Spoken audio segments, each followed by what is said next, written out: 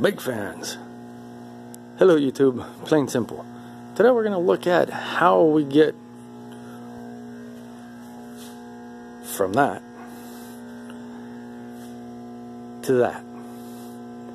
That is another jet engine, but a turbo fan.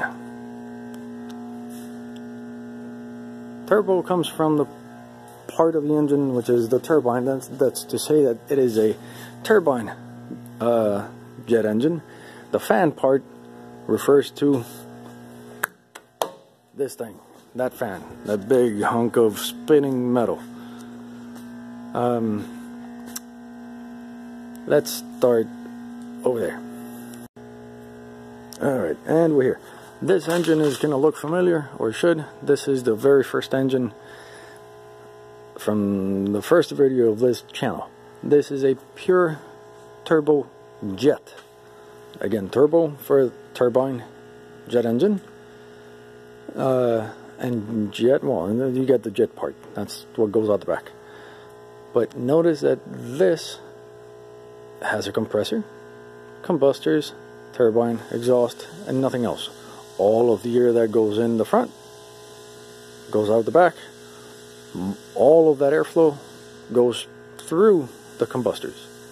Not all of the air gets burnt, but all of it goes through the combustors. Most of it, in fact, most of it is used for cooling that, so we don't melt the turbines. But all of the air that goes in the front through the compressor goes through the entire engine, which is not the case for these guys. We'll get to that in a minute. In the beginning of turbo jet engines, technology was evolving, getting better and better. These engines got more and more efficient, higher and higher compression ratios, more power for the same weight, more efficient.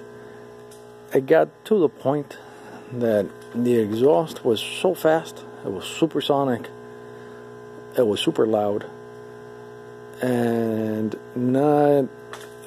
that's a good thing for very fast supersonic airplanes, but not so good for heavy, bigger and heavier airplanes that are moving a lot more mass but going a lot slower.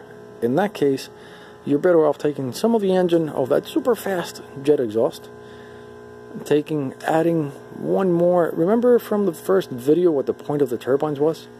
The point of the turbines is to steal some of the power from the exhaust stream, take some of that power to drive the compressor.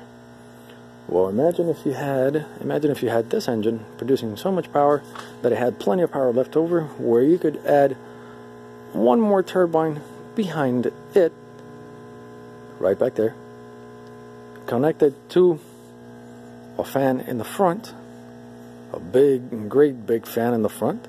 Now that fan, that last turbine, that additional newly added turbine, could be dedicated solely to drive a bigger fan up here, which now would move a lot more volume of air around, bypassing the engine. This would be encased, and now you would have a duct all around it, driving a lot more, moving a lot more mass of air, but at a slower speed. That's what that thing is. This thing here, I believe this is a CF6. Anyways, big turbofan engine, has a big fan in the front. Inside of here, basically what you have is this turbojet now became the core of a turbofan. So inside of here you have the traditional turbojet engine with the intake, compressor, diffuser, the combustor, turbines, and whatever. But behind all that is an additional turbine, which has a shaft running through the center of the engine to drive the fan. That is how we get from a turbojet to a turbofan. And now we're back over here. You can see how, if you compare the size of that fan, that moves a hell of a lot more heavier mass of air. Back, not as fast, but it moves a lot more mass than just a turbojet alone would otherwise on its own. The turbine, the additional turbine or turbines, because this is several stages in this case, all the way in the back of the engine, are only there to drive this fan. The fan and the last turbines are not mechanically connected to the engine core. The engine core spins on its own. It's its own standalone engine per se. But the exhaust of that core drive the additional turbines, which in turn drive this. And that's how we get from a pure turbojet to a turbofan.